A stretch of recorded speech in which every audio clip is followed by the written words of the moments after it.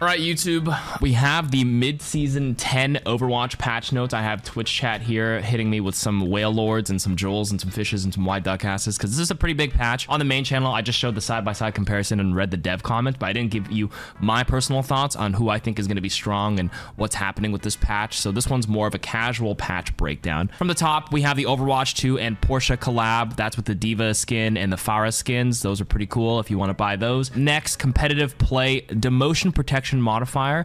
Demotion protection has been moved below the rank progress bar into the bar itself, blah, blah, blah, blah. So basically, when you get demotion protection, you will not be told when your progress is below that skill division's range. So if you lose it, the skill rank adjustment will only show the adjustment from that match instead of the net change. Okay, so anybody here who has seen those gazillion screenshots on Overwatch forums, or you have lost a game and then you see you lose like 48%, minus 50%, and it says like volatile, demotion protection, all those modifiers, it confused people because basically what they did is like, if you're at like plat 3% and you lose a game, you get demotion protection. It puts you at 0%, but technically you're already lost like minus 20 on the next one because you're at 3. It probably went down to like 80% on the previous one. Then you lose a second game in a row, and then it goes down to like 58%. So then you get a giant bar and it says all that stuff, and it made people feel bad. So now it looks like they're building it into the bar so it doesn't look like a double loss. So technically nothing is actually changing under the hood. This is to stop confusing people. Okay, new pressure modifier. This only applies if you're champion rank or low bronze, so like almost none of you. Extreme ends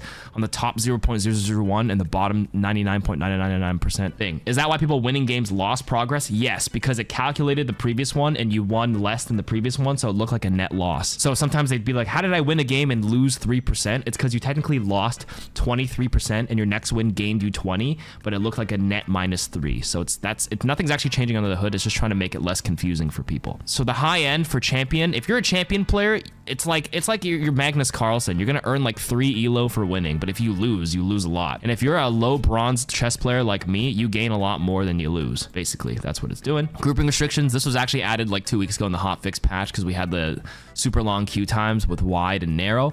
Now I can queue with friends because like me and Flat sat in a wide queue apparently, even though we're like GM5 and Masters 2. It's only 3 divisions, but I played Kingdom Hearts and I beat fucking Roxas in the 2 hours I sat in queue. But they fixed it, so now we can actually queue ranked. Champions can now group within 1 division. Okay, so this is on the super high end, doesn't apply to me. Next, matchmaking update. Okay, this one might actually make people come up with new theories, but let me explain.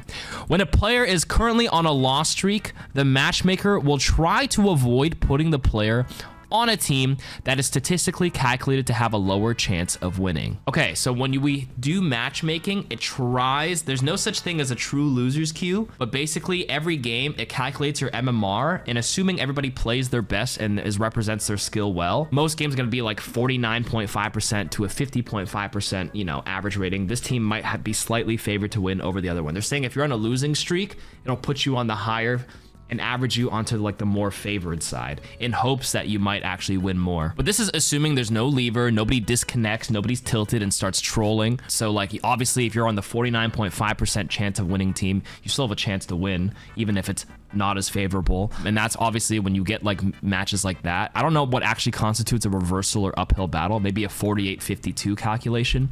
Like think about everyone if they have a random SR number of the MMR of 25-52, 26-33. Like you can't find somebody who is exactly the same SR on each roll every time. It's almost impossible, or else you'll have like no matches. So they're basically just saying if you're losing, it'll try to put you on the more winning side.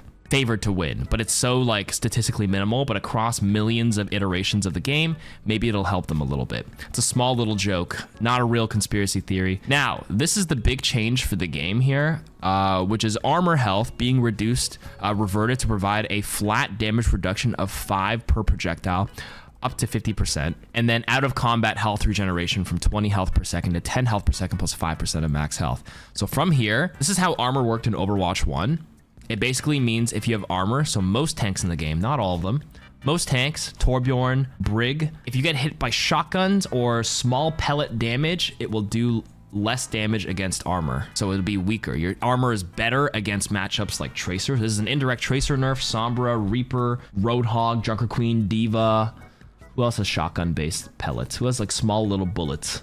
Sojourn's primary fire technically is only like 9 per bullet. Little instances of damage are going to be weaker on armor now in this new patch. But burst damage, sorry, Torb secondary fire, but burst damage is going to be stronger against armor. So like Pharah, Junkrat, like Ashe, big burst only loses -5 flat. -5 flat is not as strong on burst, stronger on pellet damage. Does that make sense? So it changes your matchup identity. So indirect nerf to like Tracer, buff to Hanzo. Beams should work like it is in Overwatch 1, where it's -5 for the overall beam damage, not per tick, tick, tick, tick, tick, where it's -5 for each. If my Ana does 75 damage, I'll still only do 7. I'll do 70 on armor, which is actually quite a bit. It's not like each loses 5. So it means Ashe's Dynamite still does a lot of damage on armor instead of having a 30% reduction. So Ashe is getting a lot of buffs here. Out of combat health regeneration, this is the global HP passive. It's actually still -30% for beams and no damage reduction from base for dots. So which tanks benefit from this? We can use Cactus Puppy's spreadsheet. I mentioned it in the main channel video, but I can just show you in just a moment here. So here's where it looks prettier for you. D.Va Fusion Cannon. So use the spreadsheet. We'll link it in the description. Find your main, look at your damage. This is what it's supposed to do, your raw damage. This is what it looks like with the old armor, new armor with headshot passive, which is we'll talk about in a moment. So TLDR is stuff like Reinhardt's Fire Strike does 120, 84 on the old armor because it was 30% reduction. Now only does 115 because it's -5, 36% buff. So what looks bad here? Let's look for red. What's red here? What's red? Sombra. Remember I said Sombra? It's going to be bad for Sombra because 5.6 turns into 4 because it's normally 8. So that's a bigger nerf. What else looks bad? Widow's Primary Fire? Yeah, who cares? So Ana's Biotic Rifle used to be 70. It does 49 with 30% old armor reduction. Now it's actually stronger. It actually does what? 70. So dots do full damage. So it's not even a -5. Dots just do normal damage. It has no damage, no impact on dots. Wow, that's actually kind of crazy. Okay, and then beams. You're looking at Echo Focusing Beam. No change. You've been verifying these in game, so there you go. So no damage reduction for dots, apparently. This is tested by a certified smart person Cactus Puppy, so I trust Cactus's testing. No damage reduction for dots. There you go. 0% change. 0% change for Zarya. Technically, the 100 energy with a 30% reduction would be 133, which means it's still, for some reason, getting 30% reduction, which is weird for beams. I don't know. Okay, well, maybe this will get changed. Out of combat health regeneration from 20 HP per second to 10 HP plus 5%. So all this does is it makes Tracer and Baby D.Va worse at regen. It's like 18.75 HP per second with 10 plus 5% of 175 HP. Barely any change. It's a net buff to 99% of the roster. It means tanks with 800 HP like Roadhog heal 10 plus 40 HP per second. They heal 50 HP per second out of combat instead of a flat 20. The global healing passive change is more of a nice quality of life change, more so out of, you know, when the team fight is over. So it's nice. I don't think people were complaining about this one. This one's fine. You know, this one's more of a bigger implication. Next, tank roll passive has 25% damage reduction against critical headshot damage. So now, and knockback resistance is going to be increased from 30% to 50%. This one's big because it makes heroes like Roadhog, like I mentioned earlier. Roadhog is basically 25% immune, and like if you're a good player, you should be headshotting Roadhog as often as you can.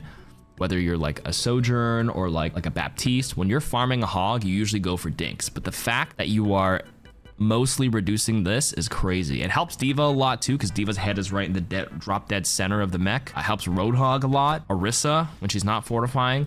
So I was gonna say this actually makes Roadhog kind of crazy. Even though Roadhog's pellet damage is worse against armor, it just means you don't want to hook tanks, armory tanks, but Roadhog's best matchups are actually against like Doomfist or like Ball, who don't have any armor. Ryan benefits in the mirror as well because he doesn't deal headshot damage. That's right. And his big swings and bursts do more damage against armor. So in the Ryan swings, it'll do, you know, 115 instead of 120 instead of a 30% reduction. So in general, the indirect change with this plus the roll passive makes Roadhog pretty good, D.Va a lot better, even though the damage is a little weaker against armor. It means don't focus tanks as much.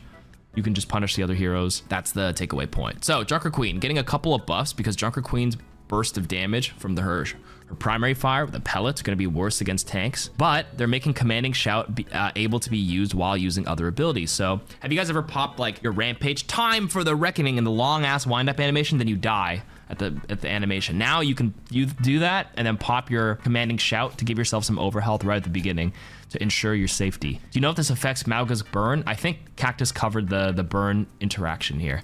Mauga force crit, there you go.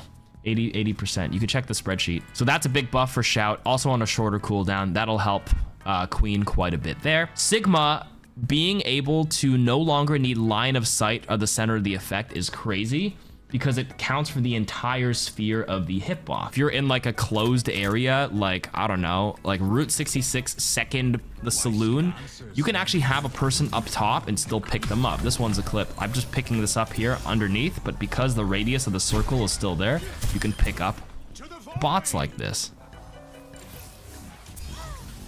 Look, I literally aimed off the map. So if I'm inside a building on a map, and I'm trying to just 1v1 someone, I might accidentally pick people up through all the walls. You can flux behind the window on the bots. Yeah, it's crazy. And yes, putting Life Weaver Tree in the middle doesn't cancel it anymore. There's a lot of ways to do this. Junkertown, last point, you can ult the defender spawn. Yeah, through the walls. Any case, that's like a big implication there. There's a video that I made a long time ago, 3 years ago, guys, with the help of the workshopper. So you can actually see, this is probably still true with what the hitbox of Sigma's Flux looks like. Like that. That's how high it goes. I know it's kind of cut off here. The pickup radius is I think the sphere. Hey, there's Cactus Puppy right there. We made this in 2021. Oh, very nice. Wrecking Ball getting a lot of buffs here. Fireball damage 50 to 60. Movement lockout duration increased from 0.5 to 0.75. That's pretty big. It means when you can use abilities, but when you're pulled up into the air in the arc of the slam, you can't move any of your directional buttons until after 0.75 seconds, which is pretty long. Because Lucio's Boop got buffed with lockout duration, and that made Lucio really good because you can't counter move against it, which basically forces you to almost fall into the minefield every time. It already does, but it's going to be even better now. And the minefield damage got scaled up from 130 to 165 to probably help accommodate for the bigger HP pools in Season 9. And then knockback went from 5 meters to 10 meters. If you touch one mine, you're getting booped back far enough to probably fall into a second mine, and then it'll probably just cascade. So that's a big one. So the ball is going to be pretty good. Zarya's grab is getting buffed. 6 to 7 meters is good. 4 seconds instead of 3.5, so they're grabbed a little longer. Yeah, so ball is actually pretty good. I think Sigma's good. Roadhog is low-key really good this patch too because of the headshot reduction. Diva's good too. And the biggest losers in this patch, probably Mauga, Risa maybe. Honestly, Winston doesn't seem that bad too because Winston does true damage against armor, and he bypasses all headshot stuff too. I actually don't know what the meta will be, but like on paper, it seems like a lot of these heroes are pretty damn good. Ball wins here, but because Wrecking Ball's shotguns are, or primary fire is all small little pellets against the tank matchup, it won't be good. But I mean, Ball's rolling into the backline anyways, so hard to say. I don't know what the meta will be. Junkrat, a buff from the frag launcher to go to 120 to 125, which means you can two-shot people. But if you do one shot into a mine, it still won't kill you because the mine is only, what, 120? So 125 plus 120 won't be able to kill, unfortunately, still, which is good. This is a buff. This is a decent buff for Junkrat. It's only 5 damage, but it's enough to change a breakpoint for the back-to-back shot. This will probably be worse for lower rank players who somehow get hit by 2 random spam nades from Junkrat across the map, because Junkrats will spam in the same area in silver games, and then people stand there, take one, and be like, ow, did I move? I don't know where that came from. And then they just get hit by a second one, and they just die. Probably won't change much for Junkrats in the high end, but low rank players might feel this a little bit, getting 2-tapped randomly. Echo, I'm surprised Echo actually randomly got a small buff here where the duplicate ultimate gain multiplier was increased from 4 to 4.5. It just means you can build your ultimate a little quicker when you dupe. I don't think Echo needed this, but I think Echo performs really low and bad in low ranks. But I mean, Echo's a high skill ceiling hero because like you gotta know what the other heroes do if you duplicate them. This is like me playing Loki in fucking Marvel Rivals, and I can sit there and fucking duplicate somebody, but I don't even know all the heroes' kits yet, so like I probably shouldn't play that hero. High skill ceiling hero. Anyways, Echo's still really good in my opinion. Hanzo, this buff is like nothing. Like what? When they said Hanzo buff, I thought they were gonna allow him to charge his bow while wall climbing again, like a quality of life change. I mean, this does something during the ultimate, which means the speed of the dragon's a little faster, so it's not a glorified zoning tool, but like really, this is pretty much nothing, in my opinion. Maybe you'll get some cheesier kills here and there, but like, I would say it's more a buff than nerf. I can't even see a situation where this is I mean, it's a nerf where like you can't zone out the area as long because the dragon passes by faster, but there's a chance you catch somebody way easier now when you shoot it onto a wall. It flies by faster, so the area isn't zoned off as longer, but I think the value will come for if you confirm a kill, that's already like better value for sure. But in any case, this is a pretty like nothing burger compared to improving his like out of ultimate like kit. where there's more uptime. Like there's more cases where, you know, charging your bow and wall climbing and keeping that charge will probably help Hanzo players more than this. But I do think Hanzo's pretty meh, like C tier. And then Brig gets a shield bash reset, where if you bash, pop your ult, and bash again, you can do it twice. And they're saying it's not as lethal because in Season 9, everybody got more HP, so you can't really one-shot. But I will say, if you have a nano boost, I think Anna Brig, nanoing Brig, because Anna's better on this patch because her dots do better on armor now on this patch. I think if you nano Brig, what's the break point? 50% more for this entire combo. Let's see. Someone with no armor. If I do this, boom, boom, boom, boom. It's like 215. I did that kind of slow, but 215 times 50% is like what? 325. There's a little bit of a rally cast time, but like it'll be over 300 damage if you're nano boosted. If you don't have nano, then you miss out on the second shield bash and the stun CC. So it's like 75 less damage in the combo. It's pretty lethal if you nano the Brig, like getting 2 bashes. It's still like not gonna, hopefully if it's used right, it'll be like in a very important situation where you confirm a kill. But how often are you're rallying to start fights for your team, or you need it in the specific situation to save somebody? It'll be in some scenarios where it can certainly get you a kill that you wouldn't otherwise be able to, but it's not gonna like change more of like your tempo. If you're a bad Brig with bad macro and positioning, bad pack management, bad raw positioning, like the reset is crazy for that one specific time you have your ultimate, which is like twice a round. And it doesn't really, you can't really animation cancel because of the cast time. That's right. So if I like bash here, there's still like locks you into the stuff, so it's not as quick. So I don't know, I think Brig, it's not going to be game changing. Anybody who's trying to clickbait saying Brig is broken with this is probably overreacting a little bit. Like it's certainly good, but not as like crazy as it looks on paper. It's nice in some scenarios. A couple of bug fixes, but that's about it for the patch. The biggest thing is the overall tank changes. Hopefully tanks feel a lot better for those who main tank. Let me know what you guys think. That's my patch breakdown. See you later.